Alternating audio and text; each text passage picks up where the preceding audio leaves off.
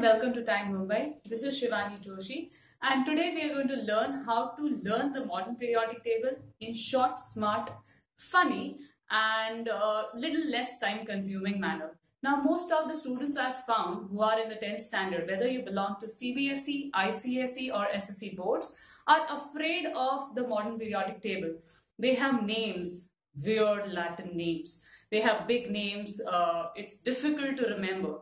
So what we have done today is we are going to give you mnemonics, which is basically a funny statement, which will help you to remember these names in line, not only just for your final exams, but if you see 10 years down the line, you might just remember this because it was too funny. Okay. What we are going to do today is we are going to cover group 1, 2, 3, groups 13, 14, 15, 16, 17, and the 18th group or the 0 group. We are not going to cover the transition series as it is not there for your 10th standard portion being from any of the boards. Alright, so we're going to cover only that as you are required to remember the starting and ends of the periods. Okay, so that this mnemonics will help you to remember that, as well as I'm going to give you a mnemonic, a short mnemonic to remember the starting and ends of the lanthanide and the actinide series. So with this in mind, let's begin with the first group or group 1A. Okay, so in the first group, you have the elements hydrogen, lithium, sodium, potassium, rubidium, cesium, and francium. Okay, now how will you remember this? The funny statement to go with this really resembles the first letter of either the names of the element itself or their other Latin names. Okay, so the funny statement is Hyla, na kehke, ruby seized France.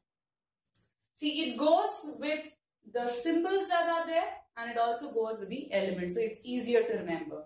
So you can even pause the video, write this down or learn it there and then and your works gets done. Now in a similar fashion, let's look at the elements of group 2A. I especially like this mnemonic because it is really close to my heart. But it goes like this: beryllium, magnesium, calcium, strontium, barium, and radium. Okay, the mnemonic goes like beta, mange, car, scooter, ba, razi. Who does not like when the father is actually allowing you for a 4-wheeler or a 2-wheeler, right? Okay, so this is the mnemonic which goes with elements of group 2A. Now let's look at group 3B. I know I had said we will not be looking at the transition series at all, but this is the beginning of transition series. It helps you to understand where your inner transition series is starting as well. So let's just have a look at it so that you also get the starting and ends of the inner transition series, and the entire skeleton of your modern periodic table is there with you pit pat. Okay, so let's have a look at it. Here you have the elements scandium, yttrium. I'm not sure how it's pronounced. I'm thinking it should be trium if Y is silent. Let's take it as yttrium so that we also remember the spelling. Lanthanum and actinium. Okay, so the mnemonic goes like this: Sachin, Y, lame, acting. Okay, so this goes with all these symbols. Okay, and here the name of Sachin Tendulkar, our god, is also featuring, so I'm sure you'll remember this. Okay, now let's look at the starting and end points of our inner transition series. Remember that in group 3B, the periods 5th and 6th has lanthanum and actinium.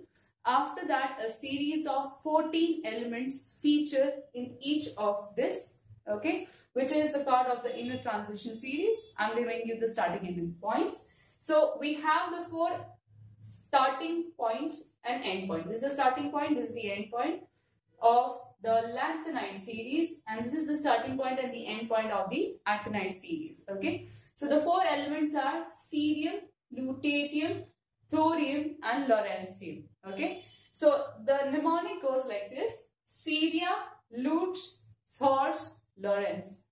All of those Avengers fans out there should definitely be able to remember this. Now we're going to completely jump over the entire transition series and come to group 13 or 3A. Okay, the elements in this group are boron, aluminium, gallium, indium, and thallium. The mnemonics that we have given for this is basically for everyday person who goes to the shop market and shops for those vegetables for their mothers. If you are doing this, you should definitely be able to remember this. So the mnemonic goes like this: Bangan, Aloo, Gajar in Thali. Okay, so these are the symbols and it goes with it, and this is how we're going to remember it. Now let's look at elements of group 14 or 4A. The elements in this group are carbon, silicon, germanium, tin or stannum, and lead.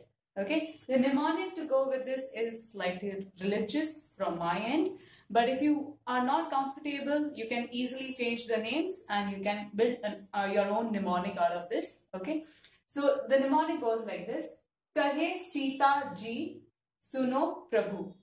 Okay, Kahe Sita ji, suno Prabhu. So this will help you to learn this mnemonic and this group. Now let's look at the mnemonics of group 5A of 15. The elements in this group is nitrogen, phosphorus, arsenic, antimony or stibium, and bismuth. Now the mnemonics here are inspired by our very own Bollywood. So I think it is very easy to remember this one. So the mnemonics are Nana Patekar, Aishwarya, Sab Bindas. You should be able to remember this. Come on guys, this is really simple. Now let us look at the mnemonic of group 16 or 6A.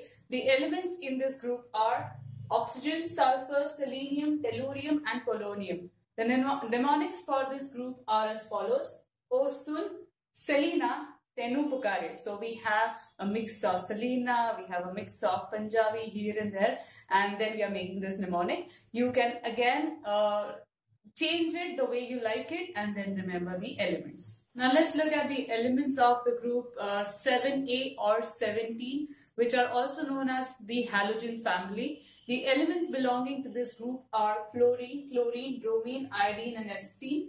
Remember, acetine is a radioactive element. That's why I put a star here. It means that it will not feature in any of your normal questionnaire, because you per se are not studying much about the radioactive elements. So none of the periodic trends or anywhere else acetine will feature in your entire purview of study. Okay, so the mnemonics for this are: first class burger I ate. Okay, this is the way you'll be remembering it, and hopefully you'll get hungry while listening to this. Okay. Now we are on to our last group of the modern periodic table, that is group 18 or 0 group. Okay, now this group comprises of elements which belong to the noble gases. Okay, the elements are as follows: helium, neon, argon, krypton, xenon and radon. Okay, the mnemonic goes like this: Hina, Nina or Karina ka Xerox rangi. Hina, Nina or Karina ka Xerox rangi. Should be very easy to remember, and for those who really love Superman, there's also krypton here, or kryptonite. Okay, it's not kryptonite, it's krypton. Remember that. Okay, to end this video, I would like to say something. You must be wondering why we haven't taken elements from 113, atomic number 113 to atomic number 118. It's because it's not there in your syllabus. The properties have not yet been publicized in your books as of yet. They have been discovered, yes, but we do not have their properties. It's not in your portion. So the good news is you don't have to remember those element names. At the same time, if you are one of those people who are very enthusiastic about learning the entire periodic table, you can do a similar exercise for elements of the transition series as well, or you can make mnemonics which are period wise instead of group wise. Why I have given mnemonics group wise is because usually questions feature from these groups only. Whenever you have to write any answer with regards to periodic properties, periodic trends, atomic size, everything will depend on your knowledge of the basic positioning of elements in the modern periodic table. So I have tried to stick to that, and hopefully this helps you. If you see the entire time period that it will take for you to remember this, it will be very, very less. You'll be very confident, and you can learn your entire modern periodic table in maybe less than a half an hour. Okay, so best of luck, take care, and best of luck for your exam.